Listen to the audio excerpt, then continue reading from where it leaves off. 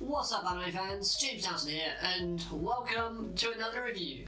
This time, I'll be reviewing episode 84 of Yugioh VRAINS.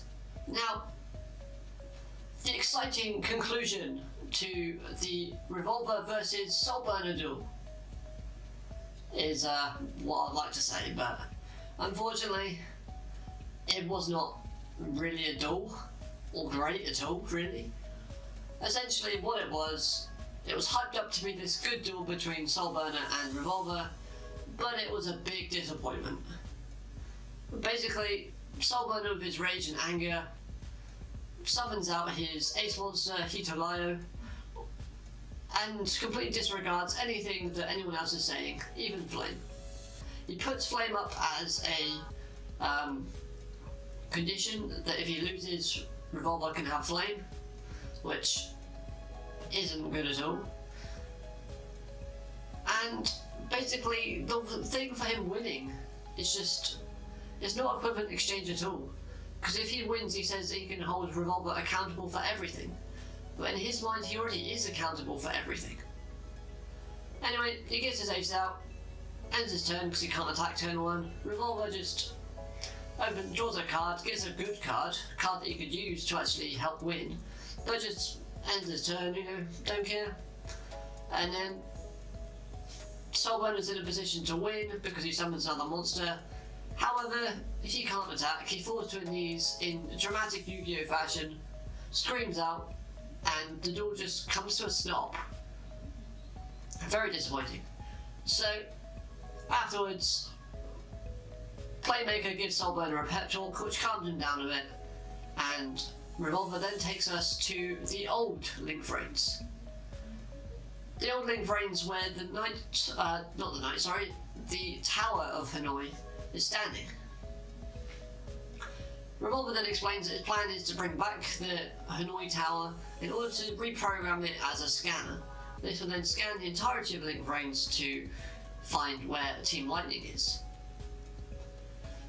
After reassuring Team Playmaker that everyone can help program this thing so that the Knights of Hanoi can't betray him afterwards, they agree to it and they all work on basically programming this device.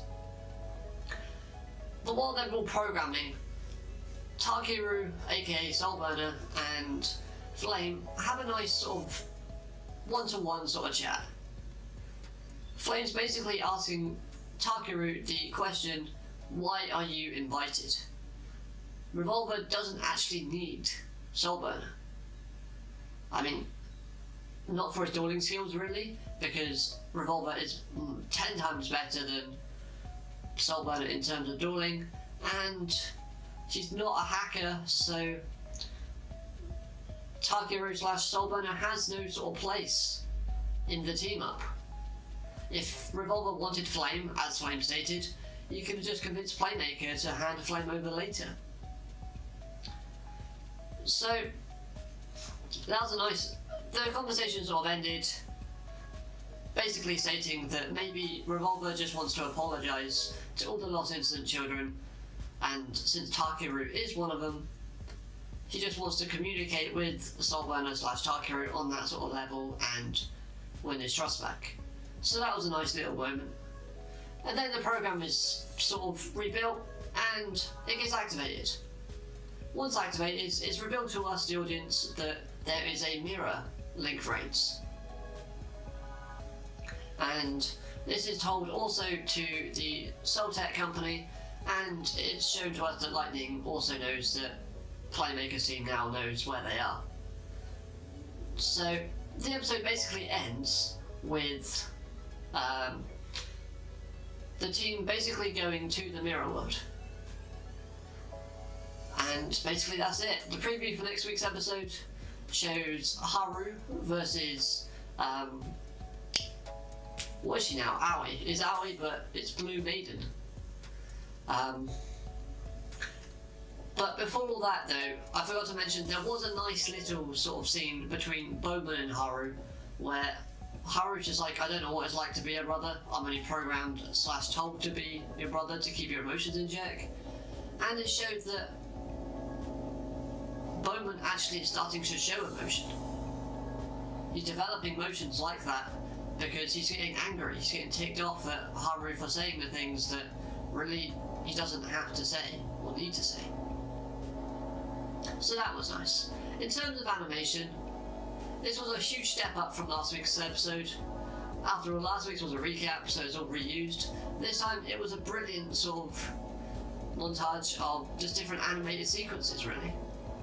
The only slight sort of bad animated bit was when the camera pans out and they're all sort of activating the Hanoi Tower again, and you see all the characters on like the ground.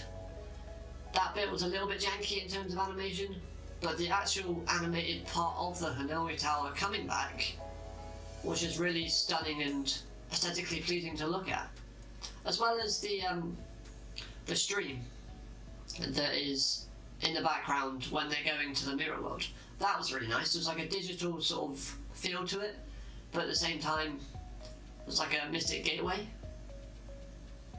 Now the other thing I want to mention is Windy. Windy actually survived. He's not dead. He's kind of got a new appearance. He's got like a weird sort of W scar on his eye now.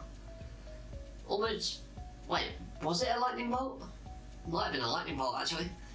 And she's wearing like a sort of old, edgy western sort of coat/cloak, much like a cowboy.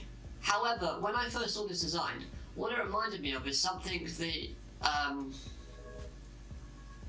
what's his name? I've forgotten his name now. What's his name? I'm slipping up here. Emma's brother, Blood Shepherd. It reminds me of an outfit that Blood Shepherd would actually wear. And we've already had it where AIs are put into humans. So could Windy be, or have, Blood Shepherd's consciousness inside of him as a way to sort of like make the reprogramming of Windy sort of faster? I'm sure Lightning would have the intelligence to do that. As well as the fact is, Eyes being a bit sketchy again. Like in season 1 and a little bit in season 2, he's been a bit sketchy. And in this episode we see him sort of programming or tampering with Yusaku's little robot, house cleaning robot. So whatever he's up to there, I have no idea. Maybe he's like, he does actually state that he feels like something bad's gonna happen. So maybe he's imported some of himself inside that robot, so that if Windy kills off Eye later, there's a way to bring him back. That sounds like it could be possible. But let me know your thoughts on what you think of Windy's outfit and design, as well as what you think Eye's up to in the comment section down below.